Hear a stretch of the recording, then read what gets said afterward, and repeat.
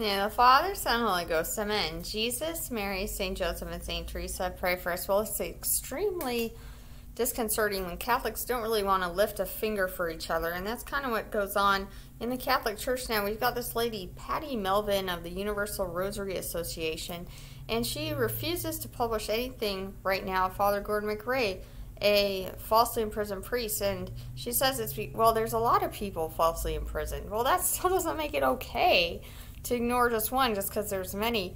I mean, one can help the others, and I just don't understand. If you have the means to help and you push somebody away, then you're worse than an unbeliever. That's just the bottom line.